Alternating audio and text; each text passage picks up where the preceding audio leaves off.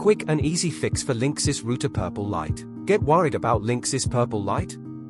Don't panic. The blinking purple light on your Linksys Velop indicates that the setup process is in progress. Here, we share some essential tips to resolve it. Initially, ensure a sufficient power supply on your Linksys Velop. Now, open the Linksys app and visit Settings. Here, the parent node is prompted to connect. So, tap on Next. The node will detect the available network.